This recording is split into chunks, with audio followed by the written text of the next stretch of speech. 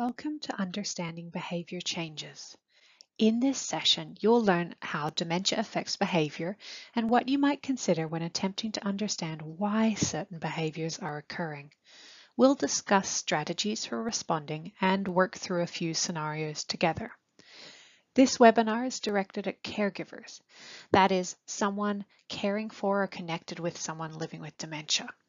The information covered in this session is generic across all dementias. Some of the information may not be applicable to your current situation, but may or may not become more relevant in the future as the disease progresses.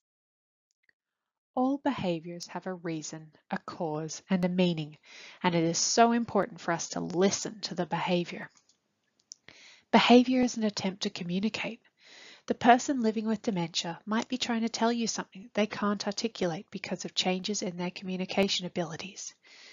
Take a moment to think about what you might do if you're hungry and couldn't use your words to tell someone, or you try to tell them and the words become mixed up and despite your best efforts you cannot be understood. Or perhaps you're too hot, or the room is too loud, or you're bored. Think about how you might express these needs to someone. Someone's behavior may be an expression of an unmet need, such as needing a glass of water or to go to the bathroom. So the person may be trying to tell you that they need something, but they're having difficulty expressing what it is. Or the behavior may be a way of meeting a need. For example, the person may repeat sounds or vocalizations that they find are comforting or stimulating, or a way of satisfying their own need for conversation. Or behavior changes may simply be related to physical or structural changes in the brain.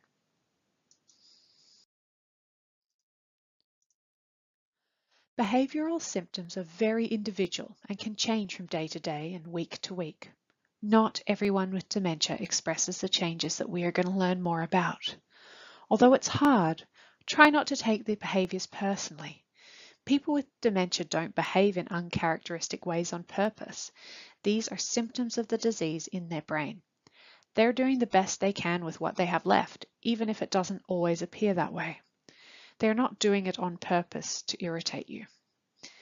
If you haven't already seen our Understanding Dementia videos, I strongly encourage you to do so, as they can help you understand the effects of dementia on the brain. These videos are linked on our website.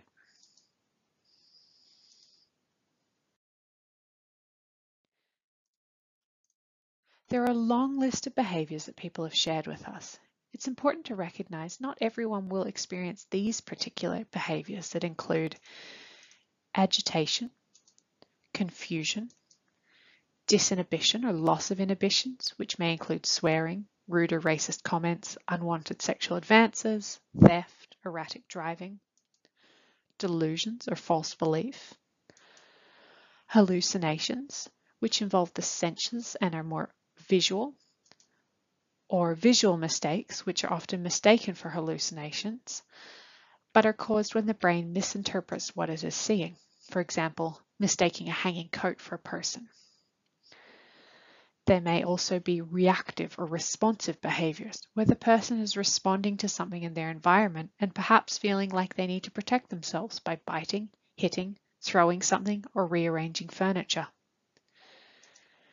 They may have repetitive behaviors, a loss of initiative, experience pacing, or wandering. Take a moment to look at this list. Are any of these familiar to you? Regardless of what possible behavior changes you are noticing, a person with dementia has a disease that is causing damage to their brain. And because of these brain changes, we cannot teach a person with dementia how to change their behavior. The behaviors we see are often the result of changes in the brain. It's not something they can control. They may not even be aware that they're acting a certain way. What we can do is learn new strategies for adapting how we respond to and cope with changes in behavior. Even though it can be difficult, try not to take it personally. It's the disease and not the person.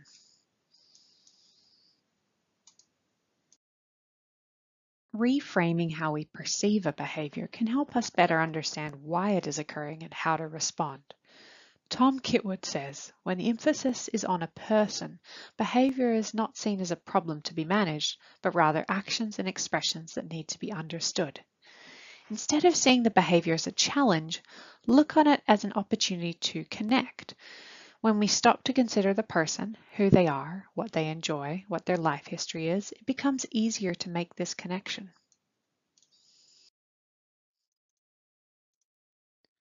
By problem solving why behaviours occur, we can better strategize ways to respond. It's about us, not them. Take a deep breath, step back and think, what is going on here? And be a detective. Ask yourself, so what? What would happen if I ignore the behaviour? If the answer is nothing, then perhaps it's not a behaviour that needs to be changed. Consider whether there are any safety risks to the person or others. Does it impose on the person's dignity, like disrobing in public? Who is it affecting, me or them?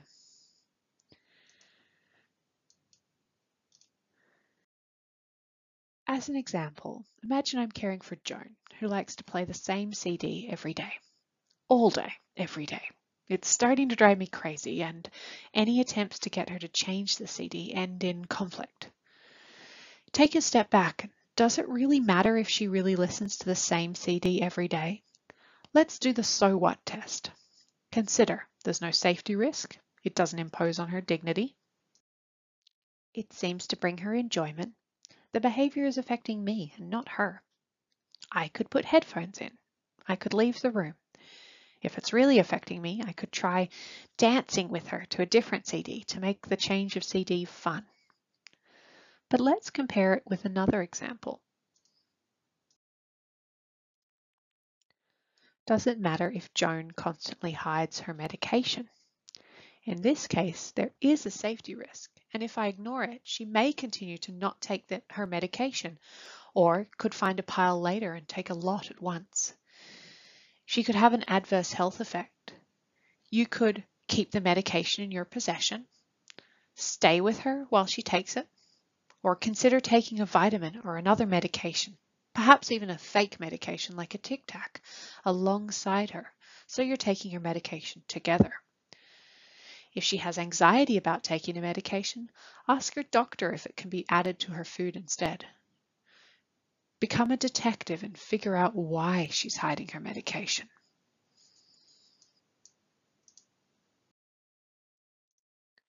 Let's spend some time on how to be a good detective. Over the next few slides, we'll go into a few detailed approaches to recognize and respond to different behaviors. This will give you a good framework to take away with you to best support someone experiencing behavior changes. You're probably familiar with the 5 W's: what, where, when, who, and why. By stepping back from the behavior and the emotions that can be triggered in us, using the 5 W's with curiosity can help us look for patterns that might reveal what the person is trying to communicate. First off, what? What is going on? Is this behavior something that we want or need to change? Is anyone in danger? Where is it happening? Is it always happening in the same place? Is the environment scary, confusing, uncomfortable, loud, too busy, etc.? Can things be changed in the environment, or can the place be avoided? When is it happening? Is it a time of day or when a particular noise happens? May it be an indication of the person's energy level at a particular time of day? Does the person think they should be doing something else at that time of day? Who is involved or around when it's happening? Family, staff, or volunteers? People with dementia may find certain individuals difficult to deal with because of a past memory or their voice level or many other reasons. Why? Is there a trigger? What happened just before? What happened earlier that day? Is it task related? Is it physical, for example, hunger or thirst?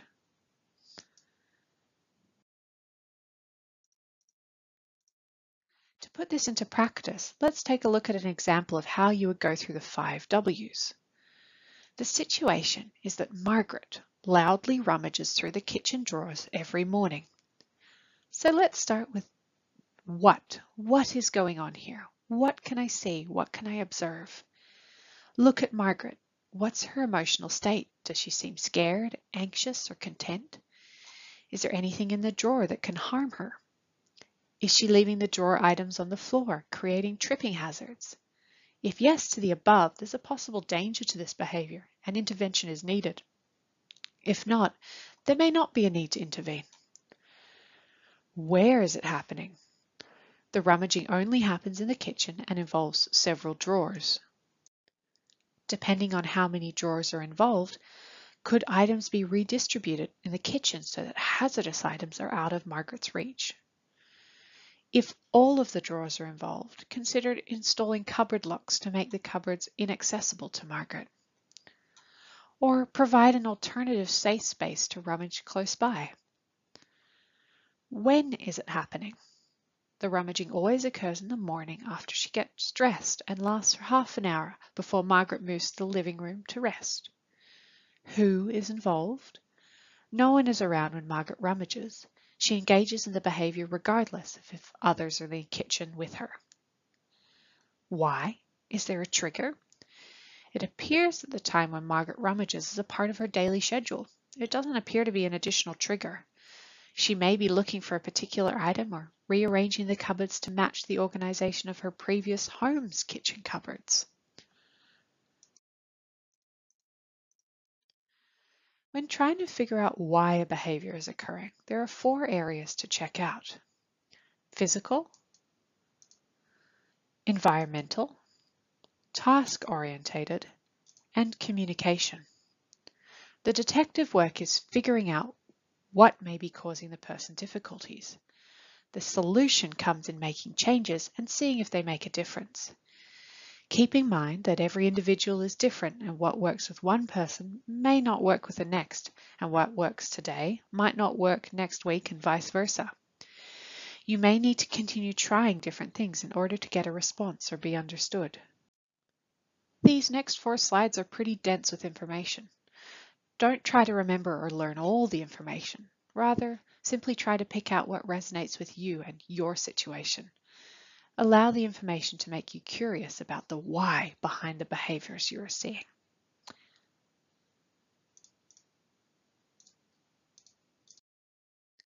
Let's consider some physical reasons for a behavior.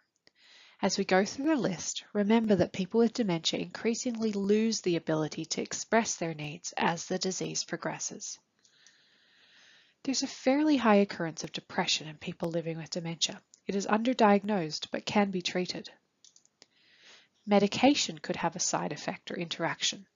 This includes some herbal supplements.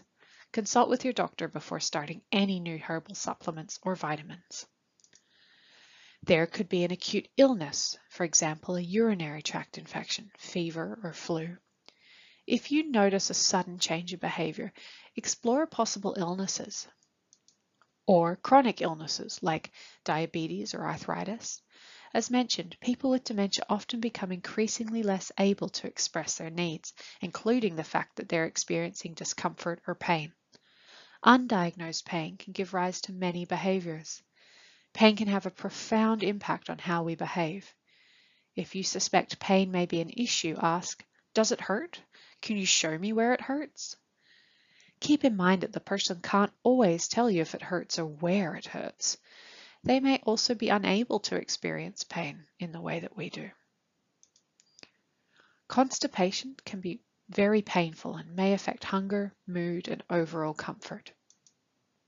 Dehydration can exacerbate the symptoms of dementia.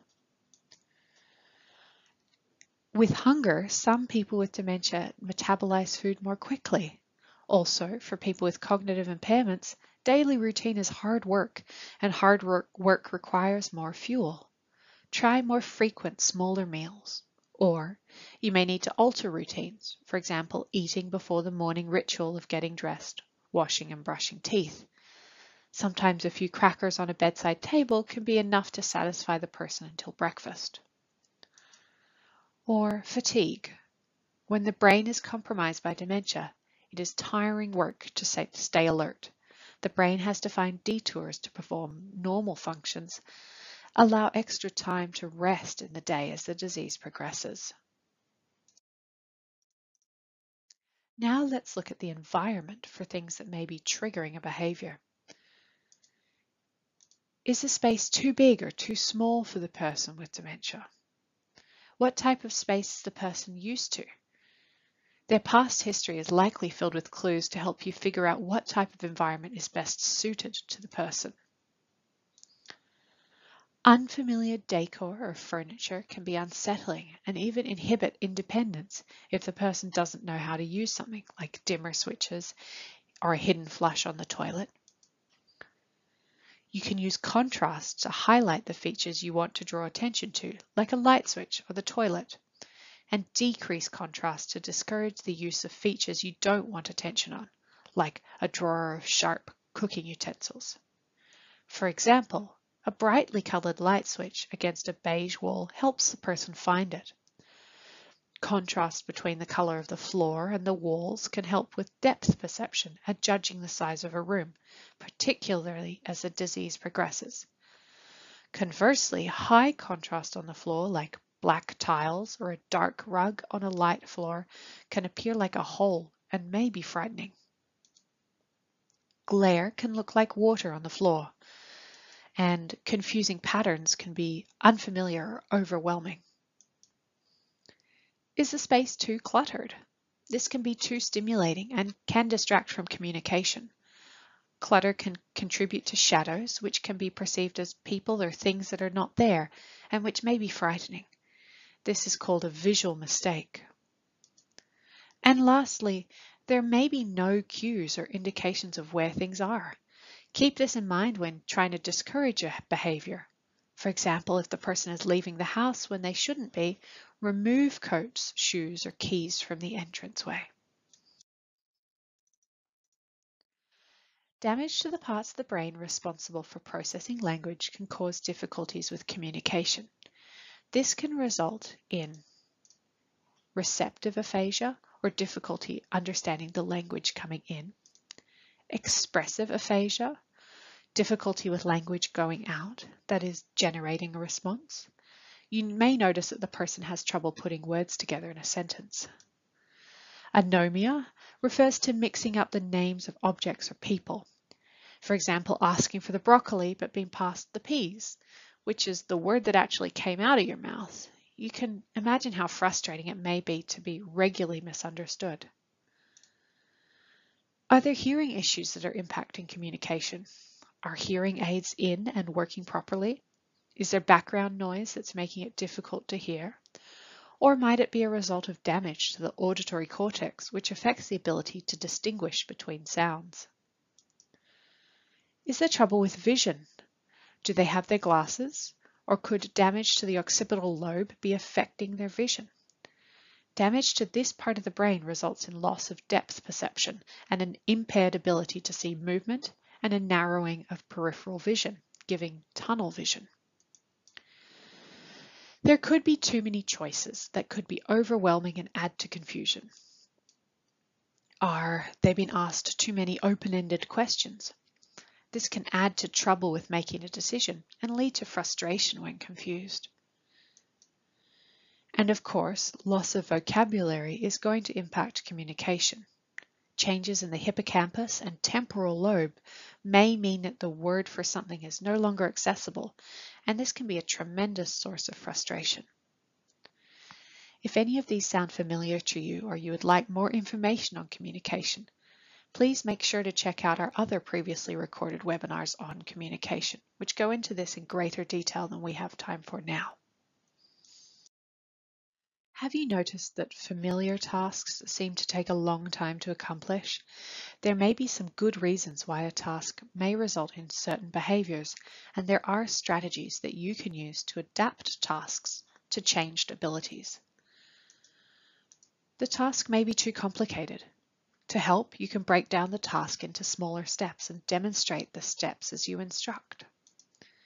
However, it can also be that the task may have too many steps. The person may have forgotten some of the steps and feel stuck, so keep the number of steps to a minimum. There may be too many choices, which can be overwhelming.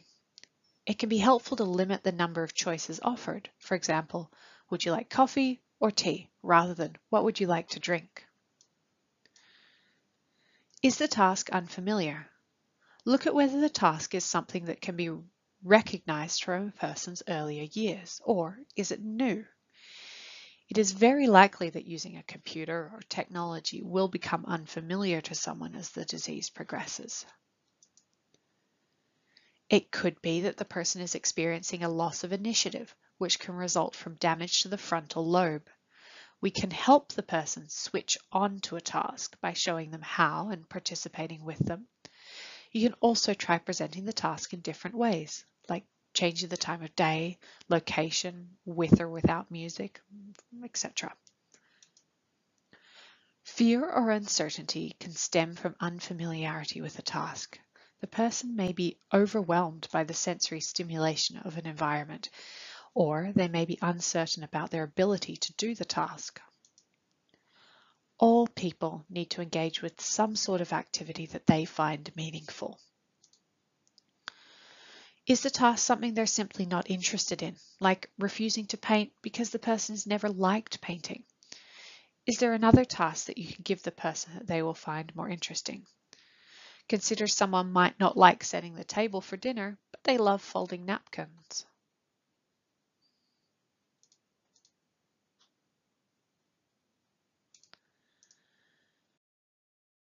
You may feel a bit overwhelmed by all the information at this point. So take a few moments to breathe and reflect on how you're feeling. That was a lot of information, only some of which will have been relevant to you and your situation. So take a couple of deep breaths and know that it's quite normal if you're feeling overwhelmed. And let's take a look at some strategies.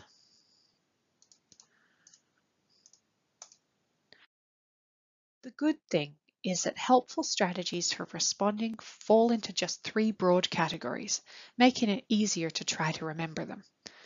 Validate, reassure, and distract or redirect. Let's dig into these a little bit more. In order to validate, you need to start by taking a few deep breaths to calm your own emotional brain. Focus on the person's feelings rather than their words. Do they appear frustrated, sad, or anxious? Avoid using logic or reasoning. Thinking skills won't work with anyone experiencing heightened emotions, whether that person has dementia or not. Validate the person by putting yourself in their reality. If they're upset because they believe they have to go to work, rather than correcting them by telling them they're retired, validate their feelings and provide comfort. Try to connect and not correct.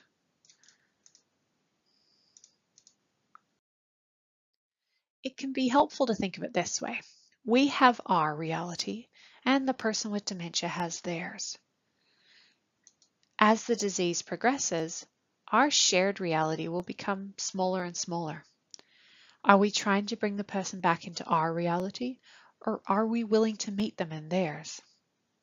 It may feel like fibbing, but validating their reality and what they're experiencing is fundamentally different from lying to the person because of the motivation behind it.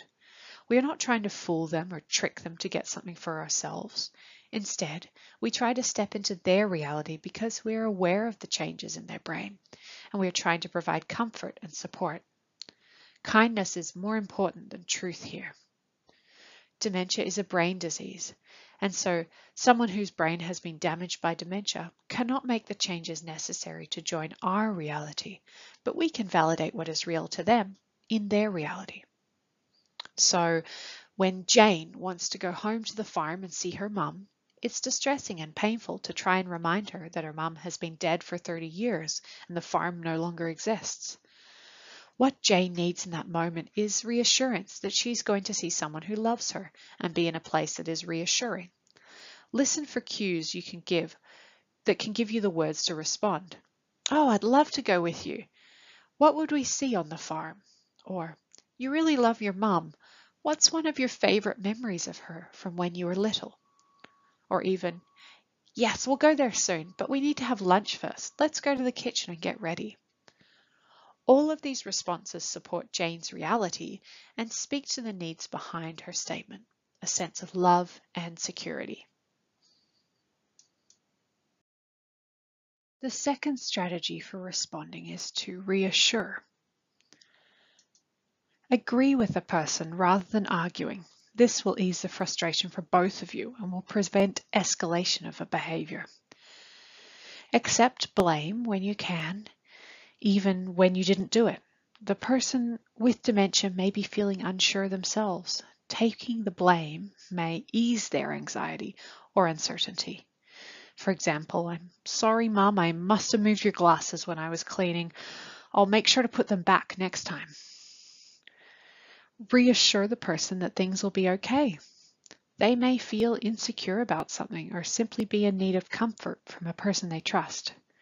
For example, I know going to the doctor can be scary. I'll help you the whole time. I'm here for you. It will be okay. And finally, the third strategy for responding is distracting or redirection.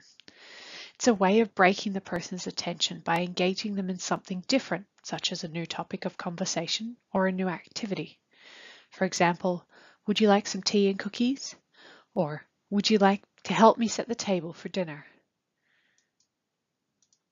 You can distract or redirect with a familiar activity that the person with dementia enjoys or sees meaning in, for example, watering plants or looking at a photo album.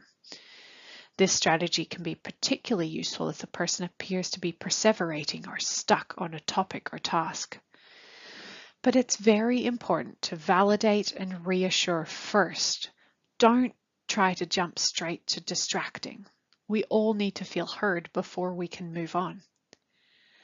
It's helpful to ensure that you keep a record of the behavior, the 5 W's, and how you responded. That way you can look back and see what was successful and repeat it, and what was not, so you can try something else.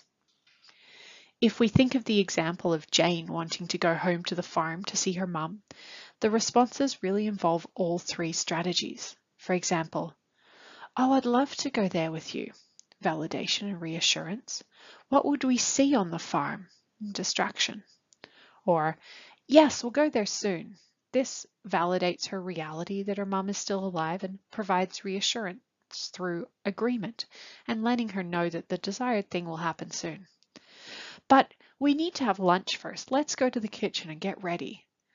This is a good distraction involving movement and a familiar, anticipated activity. Keeping a record of all this information in a journal can help you see patterns and develop a range of coping strategies. It will help you also better identify under which circumstances one strategy works better than another. Let's look at some examples. I'm going to take a couple of minutes with each one of these. Your person has a prearranged doctor's appointment that you've been discussing for the past few days. When you mention that it's time to leave to go to the appointment, they say, "What doctor's appointment? There's nothing wrong with me." How might you respond using the 3 strategies that we just looked at? Validate, reassure, and distract. And again, this is a prearranged doctor's appointment that you've been discussing for the past several days. But now it's time to go. And this is the response. What doctor's appointment? There's nothing wrong with me. You could offer a short explanation. It's just a regular checkup. Or if you might find it hard, you can accept the blame. Oh, I'm sorry if I forgot to tell you. Let's look at a different example. Unfortunately, many caregivers have experienced this example over the years. Imagine your spouse suddenly says to you, "Who are you? Where's my wife?" What could you say in response?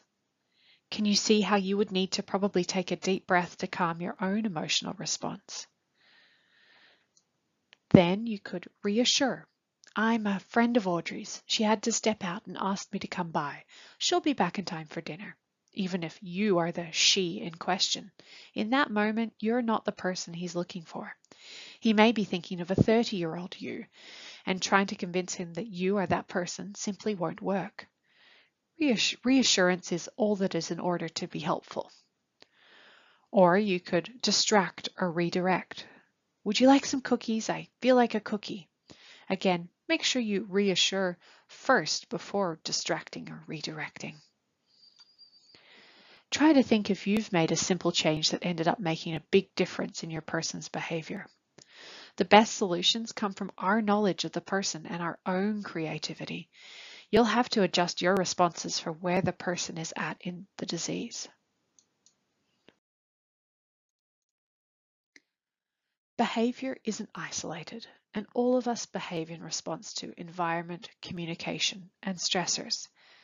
We can meet the person with dementia where they're at by adapting how we communicate, managing our own stress response, and engaging with them in activities that are meaningful to who they are. All of this supports a person to function at their optimum level. Earlier, we discussed unmet needs as a possible reason why certain behaviors may occur. Human beings have a fundamental need to engage in activity that is purposeful and has a sense of meaning. Yitka Zagoa, who wrote Doing Things, says, activity of some kind, whether it is work or play, is, to most people, synonymous with living. It is the way each person defines himself and his role in society and exerts control over the world around him. Engaging people in activities that are meaningful to them is one way we can prevent challenging behaviours from occurring or from escalating if a behaviour has already begun. You can use anxiety-reducing activities such as going for a walk or sorting objects to help distract from feelings of restlessness or agitation. Activities are also important for making us feel useful and to combat boredom. They offer psychological benefits, for example, expending excess energy, calming someone down, which in turn have positive effects on a person's sleep and reducing agitation. When activities are meaningful to the person, they help improve mood, reduce negative feelings, and boost self-esteem. They also allow the person to continue some roles that make them who they are. For example, a mother, a nurse, a baker, an artist, and the list goes on. When you're trying to decide what activities may be meaningful, think about the person in the context of their life history, not just their more recent past. What was their occupation? What was their passion? Was there something they would habitually do every day? Answering these questions helps us identify what activities the person may find meaningful. For example, a person who used to work as a server may find meaning in helping to wipe up the dining table after dinner. It's familiar to them. Someone who used to make furniture may enjoy sanding a piece of wood.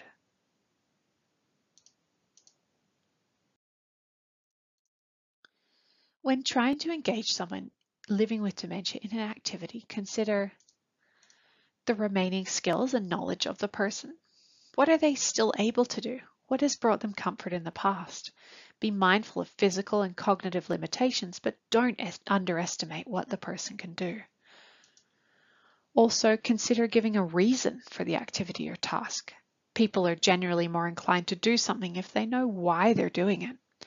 Framing the activity as something that would be helpful to you may increase the likelihood that the person will want to engage in the activity. For example, I'm having trouble matching these socks. Can you sort them for me? It would be a big help. It doesn't matter if they're all sorted correctly. Offer choices, but try to keep it limited to not overwhelm the person.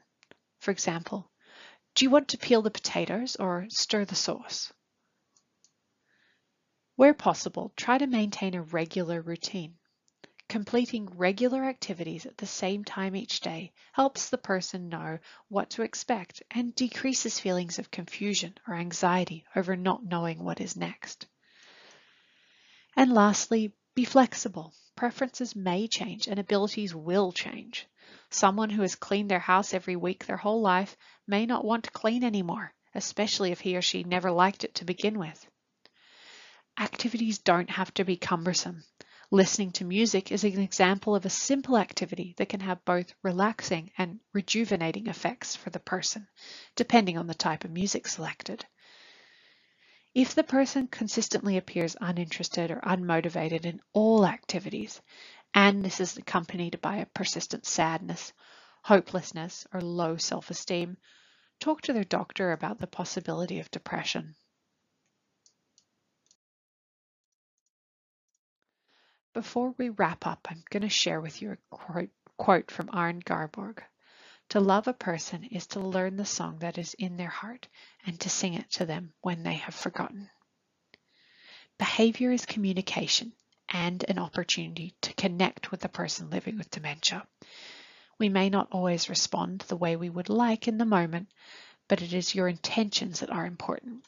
No one goes into this as the perfect caregiver, nor are you expected to be. It can be challenging to cope with these behaviours and to keep up with the changes. And as caregivers, it's very important to take time to care for yourself so you have the ability to be the patient caregiver that you want to be. Being a caregiver is hard, but you're not in it alone.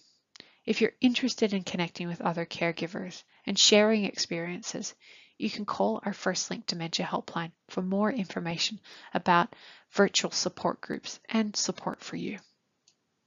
Thank you for watching this webinar today. If you have questions about the information that you've heard here, or any other questions about living with dementia, or you're interested in support groups or other supports, please don't hesitate to call our First Link Dementia Helpline. English services are available Monday to Friday, 9 a.m. till 8 p.m. at 1-800-936-6033. Services are also available Monday to Friday, 9 a.m. till 4 p.m. in Punjabi, Cantonese, and Mandarin at the numbers listed on the screen. Thank you.